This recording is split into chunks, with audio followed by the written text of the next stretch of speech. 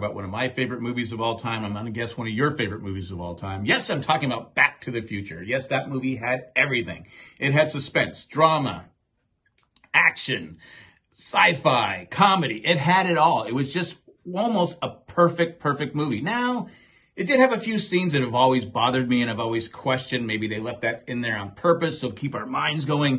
But I'm going to talk about those two scenes. One is how did Lorraine and George, how did they not know in the future that was their son that was in the past? How did they not know that? He looks exactly the same. Look at him. He's talking to Lorraine.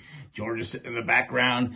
It's obvious that that's the same kid that they have. It's their kid. How do they not know in the future that that's their kid? Now, there's tons of theories out there on why they don't remember.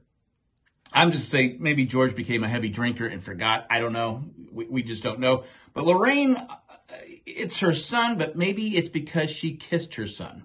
And maybe she does remember for a while, oh, wait, that's my son. I kissed my son. That she just blocked it out. She just said, forget it. This never happened. I never kissed my son. It was just a bad dream.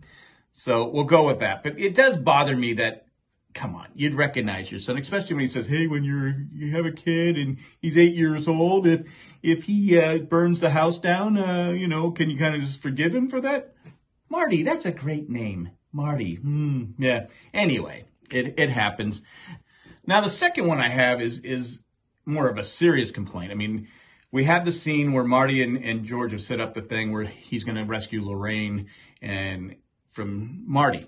It turns out that Biff is sexually assaulting Lorraine. I mean, this is serious. And of course, George gets there and he sees it's Biff at first. He goes, oh my God, it's Biff. I didn't expect Biff. He goes, no, get your hands off her, Biff. And then of course, Biff gets out of the car. He pushes Lorraine down. He has George's arm bent back. He's, about ready to break his arm. Lorraine's saying, stop it, Biff. Stop it, Biff. Stop it, Biff.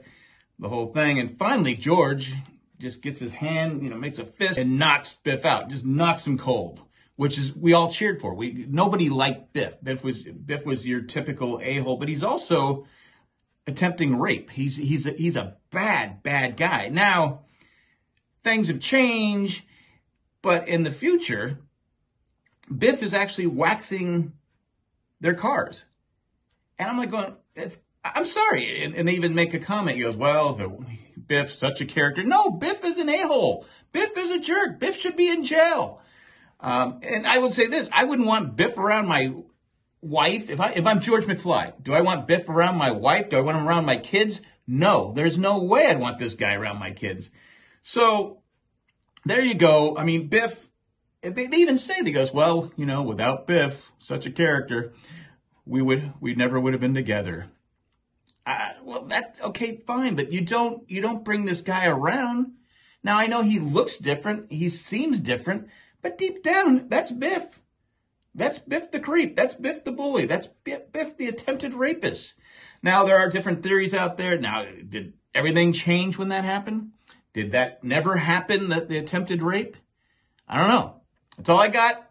Let me know in the comments section. Tell me I'm right. Tell me I'm wrong. I don't care. I just want to know. We're out. We'll be back later on this week. Thanks. Bye, everybody.